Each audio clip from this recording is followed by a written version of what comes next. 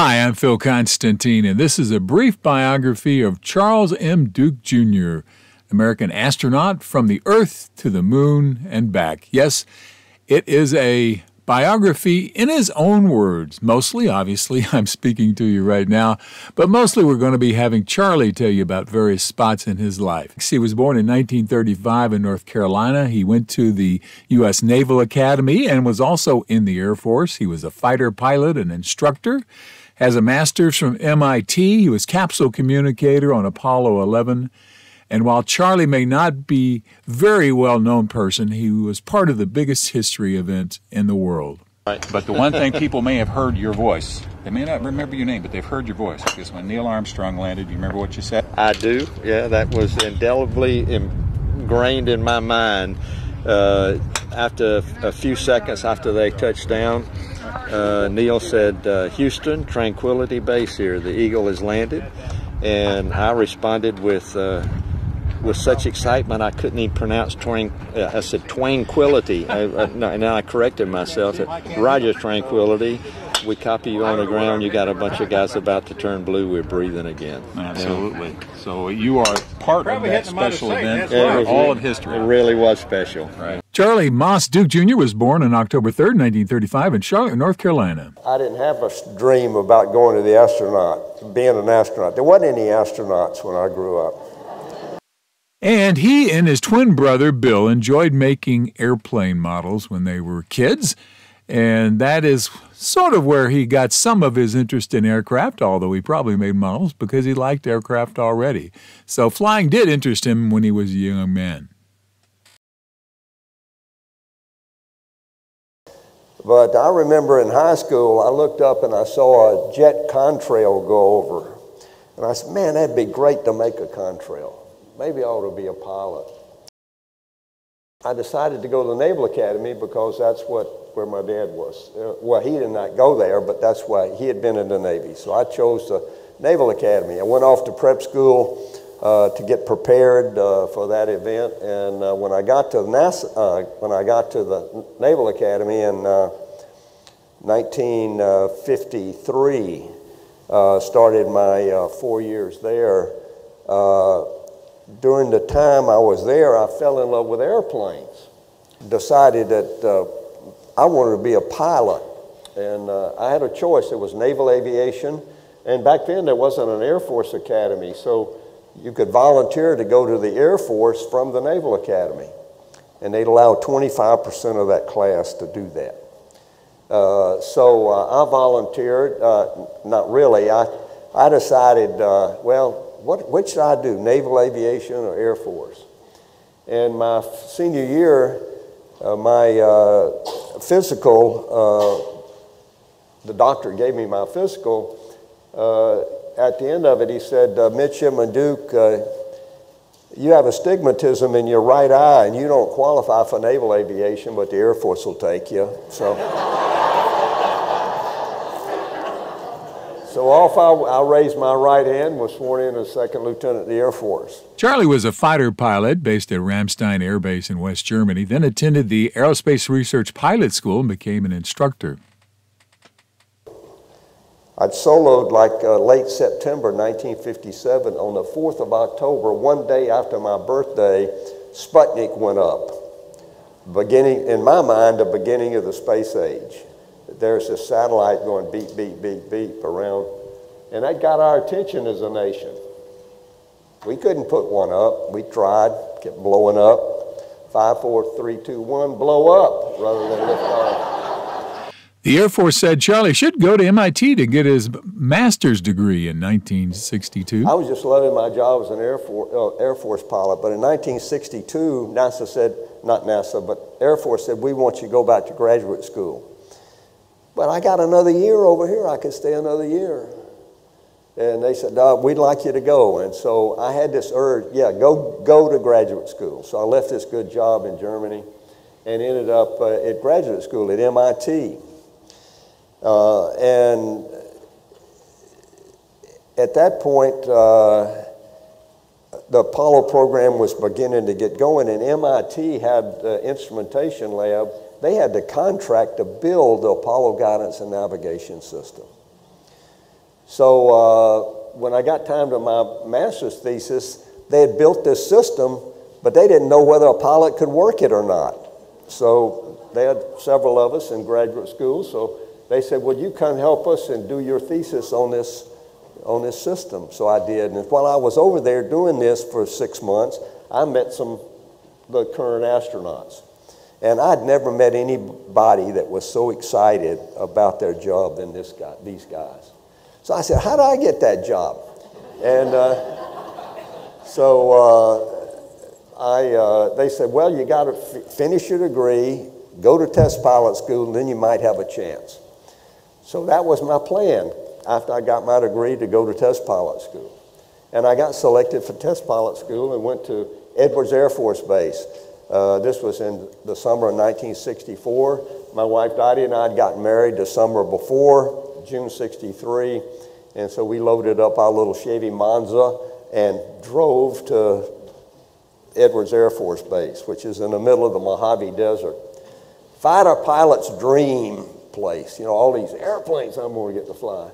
Dottie tried for 3 weeks. It's in the desert, you know, and 35 miles to Sears and Roebuck. And, you know, we went to church, and then we had to drive all the way into Lancaster, another 35 miles just to go to church. Applying to be an astronaut in 1965. I read an article in the front page of the Los Angeles Times. "NASA's looking for more astronauts. Please apply." Literally. And so I applied and got selected, along with 3 other guys in my test pilot school and several other guys from Edwards. These are Charlie's group of astronauts. You can see them there on the bottom, left third. Our group bubbled up into this mix of astronauts. We had about 42 astronauts that were quite flight qualified. And we started training. And I got, as you heard, was Capcom for Apollo 11. Before that, Capcom for Apollo 10. So let's look at the Apollo 11 landing. Charlie Duke, you see here on the left, it was the capsule communicator, or called Capcom. And normally only one person talks directly to the astronauts during any flight, and this was him on Apollo 11, the first landing. Down, straight shadow, 4 forward, drift into the right a little, down a half, 30 seconds forward, drift. Ready?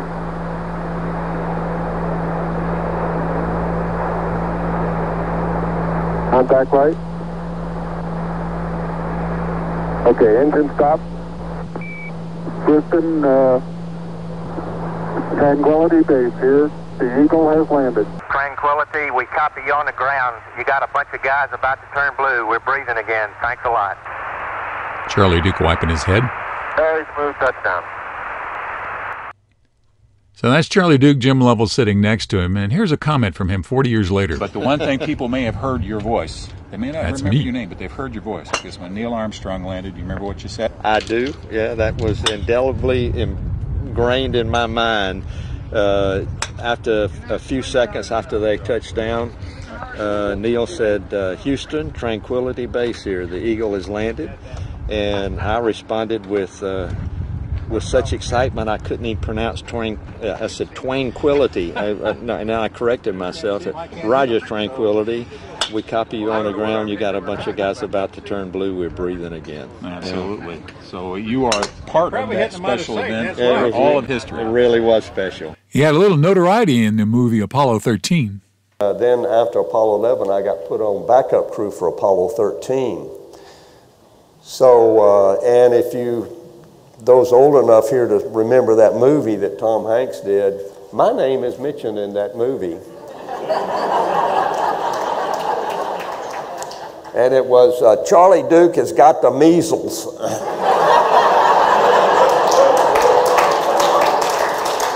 So,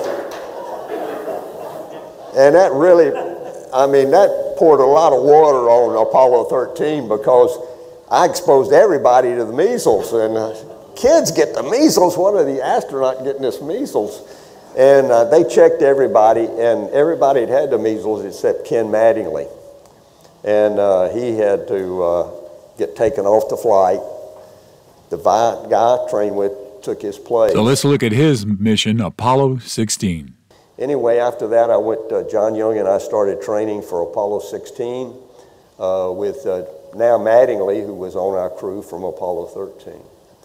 And 2 years later, we launched, became the 5th landing, a landing on the moon. We landed at a place called Descartes, which you look at the moon, at a full moon, it's almost right in the center of the full moon. A little east, a little south of the center. And that was our landing spot. It was several hundred miles or more from where Neil Armstrong landed in the Sea of Tranquility. But if he landed at sea level, we landed 8,000 feet above him in relative elevation. So it was the mountains of the moon, and the first and only flight that landed up in the mountains of the moon. And we were to explore this part of the moon.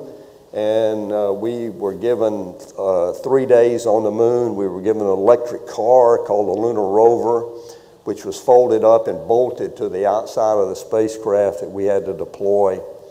And things were really, our landing was almost canceled because of a problem in our other spacecraft, but Mission Control came through and saved the day. They gave us a workaround so we could not fix it, but still fly it. So we landed. John Young was the commander, and he was flying it, and I'm talking him down. We picked out a landing spot, and we touched down 6 hours behind schedule. But thanks to Mission Control, the heroes of Apollo was Mission Control. They saved the day on just about every Apollo flight. Exploring the moon. We spent 3 days exploring. The moon was exciting. It was stark, barren. Buzz Aldrin called it magnificent desolation. And you stood there on this gray surface, and it was very, very fine like powder. And everywhere you walked, you left your footprints. So you never get worried about getting lost up on the moon. Even though we drove our car 4 miles away, if you really didn't know where you were, just turn around and follow your tracks back. You can't see the stars. Whenever the sun's shining in space, you don't see the stars. You just have black. And now on Mars, you'd have a red sky because they have an atmosphere, but there's no atmosphere on the moon. And so it's a black sky. Charlie describes his flight. Here's our launch on a Saturn V. It's 363 feet tall. 33 feet in diameter, and weighed 6.5 million pounds when it lifted off. I found out later from the flight surgeon my heartbeat was 144 at liftoff. I mean, I was really excited. And John had flown the Apollo 10 Saturn V, and I said, well, what was his heartbeat? He said 70. So you can see who the cool one was. Landing on the moon. And now we pitch over. We're 7,000 feet above the moon, and we recognize these two big black holes, these craters. So John picks out a landing site. You can see the moon is rough. It's not easy to find a landing site up there. As Buzz Aldrin said, about 30, 40 feet, we start picking up the moon dust. It's like blowing dust all over. And you shut the engine down about 4 feet above the moon, and then you drop in, and the dust clears instantly because there's no atmosphere to swirl the dust around. We're screaming and shouting, you know, we're here, Houston, and fantastic, and all those things. And so looking to the south, we see this mountain down there called Stone Mountain. It was very dark in the shadow, you can see, but very bright on the surface. Our cameras were not digital. I'm putting a film canister on my Hasselblad camera that's attached to my spacesuit. It had dust on it, so I'm sitting there blowing the dust off. Well, that didn't work, of course. And I realized what I was doing. I said, you idiot. So we put up the flag, and then I got in position, and John Young comes out to get his picture taken. And I said, come on out, John, give me a big salute, big Navy salute. So he waddles out, and here he comes, and he gets ready, and I say, okay, give me a big salute. And so he gets a big jump, and off the moon he goes and salutes. There's the actual picture. And if you think the flag is holding out there because it's a strong wind, it's a curtain rod holding it out. So there is no atmosphere on the moon. Whoops again. This is my most embarrassing moment. I'm the guy that just disappeared off to the right side. And so this TV camera is controlled by an engineer in Houston. And so he's picking me up. I'm carrying $10 million worth of experiments, and they fall off. And I looked at the TV to see if they were, I wasn't going to fess up if they weren't seeing me, but they saw it, and I had to fess up. Fortunately, in 1/6 gravity, they weighed 10 pounds or something like that, so they weren't hurt at all. The Rover Grand Prix. I'm taking this picture of our rover. We call it the Grand Prix. John is bouncing along, and you can see it was a rough ride up on the moon. Here's what it looked like from on board. Getting up when you fall down is not easy. Well, I'm doing an experiment here, and so I push it down. It goes in farther than I expected, so I fall down. And now you got to get up. So you get in position, and you get ready for a push-up. So you push, and that doesn't quite do it, so you rock up and push again. And it took about 3 pushes to get up. Maneuvering on the moon is not easy either. So sometimes you had to collect yourself by yourself, and here I am trying to collect this rock. It didn't go very well. So I was determined, though, and I'm going to get this rock. So here we go again. I pitch it up real slowly, and I catch it this time, but I dropped the bag I was putting it in. So. The Olympic high jump on the moon. And here is the high jump. I'm the guy on the left here. John, we were going to do the Moon Olympics, and there I go. Unfortunately, I fall over backwards. And that's really scary, because if that backpack breaks, I'm dead. So I had fear, but fear is not a bad emotion if you don't panic. And so do something. So I rolled right and broke my fall on my right side, bounced onto my back. My heart's pounding, but I'm still alive. And John looks down and says, "That wasn't very smart, Charlie." I said, "Yeah, help me up." So he helped me up. Things left on the moon. So we left our car up there. So if you want an $8 million car with a dead battery, there's 3 up there. I left a picture of my family up on the moon. Our boys were 5 and 7 at the time. This is a close-up of that picture Charlie left on the moon. And liftoff from the moon itself. And so we left the car with the TV camera going, and here we go in liftoff, and the camera follows us right up to the maximum elevation of the camera. It took 7.5 minutes to get back into orbit. It took about an hour to rendezvous and with the command module, who had stayed in orbit 60 miles above the moon. Splashdown in the Pacific. Really one of the most beautiful sights you can ever see in Apollo, because without the parachutes you crash and are killed. So we had 3 good parachutes, and we were right near our landing spot. We were talking to the carrier. A helicopter flies by, and I look at it out of my window, and we get ready for splashdown. And it was really crash down, though. We hit really hard, and my head was out of position. I whopped the back of the seat. I didn't go unconscious, but I was a little groggy. So if you watch the left side, the chute on the left side, it stayed inflated and flipped us over upside down.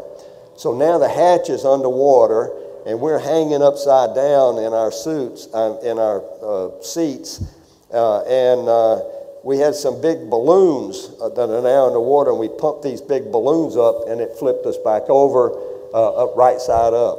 I was the youngest man to walk on the moon, and at 85, I'm still the youngest man to walk on the moon. Would you like to go back? I walked on the moon. Took 3 days. I'd love to go back to the moon, but 85, NASA's not going to call me. Charlie and his wife Dottie have a ministry called Duke Ministry for Christ. You can find their website, and they do lots of speaking. And one of my favorite scriptures now is Psalm 19. The heavens declare the glory of God. The skies proclaim the works of his hands. Day after day they pour forth speech. Night after night they speak to us. What were your first and last thoughts on the moon? The first thought as I stepped onto the moon was, I'm on the moon, I'm on the moon. And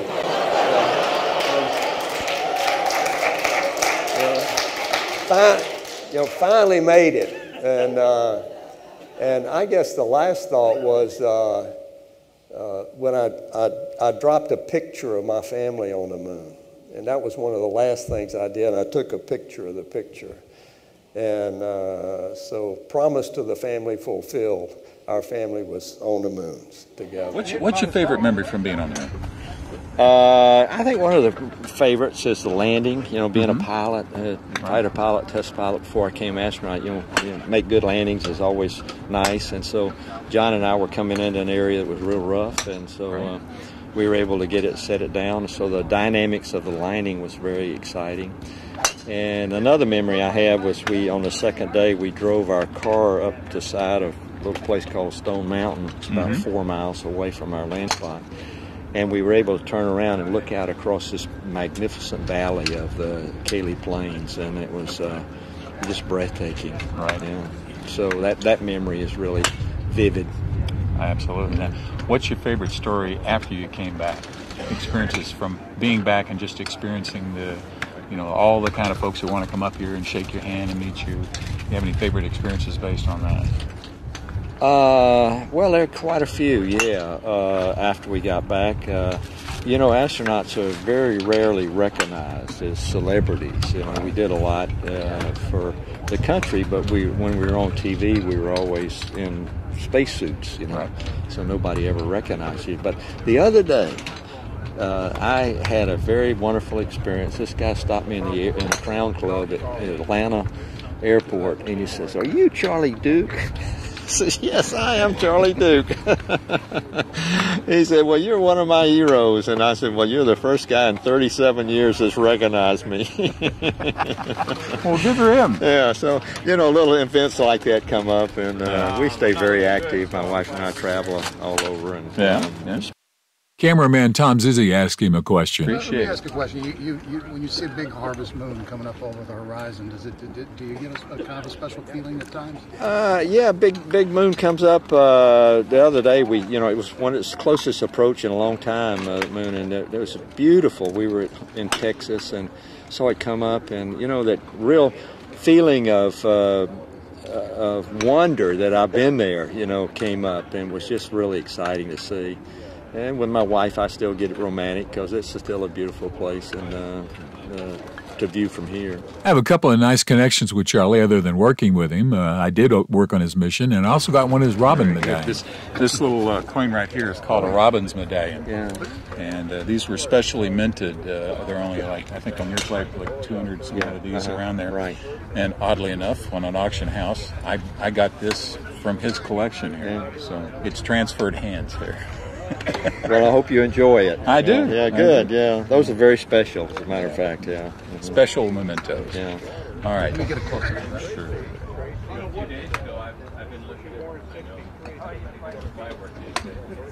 And a special thanks to Charlie and Rick Marshall, the senior pastor at Springton Lake Presbyterian Church, for allowing me to use some of the clips. Thank you very much for watching this video. Please feel free to make comments below as long as the language is family friendly.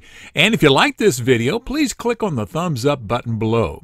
You can also subscribe to my YouTube channel by clicking on the circle with my picture in it in the lower right-hand corner of the video. The arrow is pointing at it now. And once you have subscribed, you can be notified of when I have a new video posted by clicking on the bell icon in the description field below the video. Thanks again for watching.